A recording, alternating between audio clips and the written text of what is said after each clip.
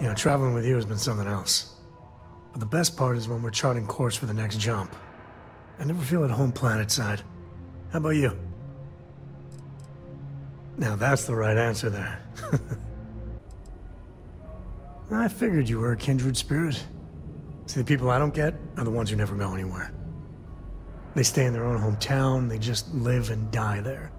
There's a whole galaxy full of wonder and things you could never imagine. How can they be satisfied with one tiny sliver of it?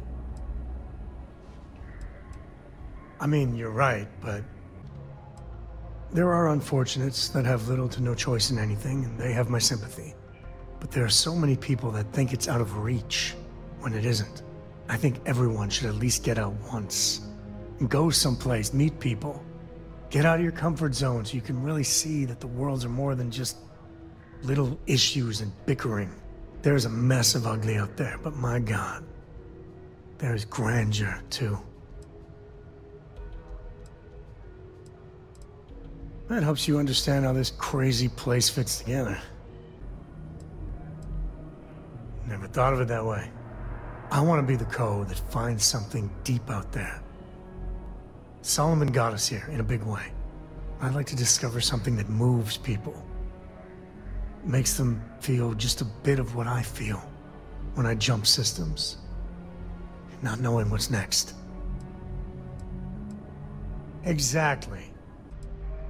Then you are a glutton for punishment. But I do love the way you listen.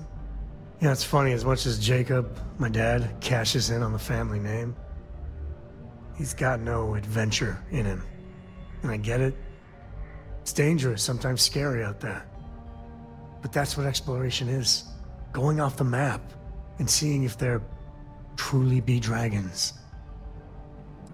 Not one drop. He's always been about making deals, keeping goods moving. Despite his many, many flaws, I think deep down, he is trying to do good for Kilo City. But if you're gonna be name-dropping Solomon all the damn time, you should act a little more like him. On it. I couldn't ask for better company.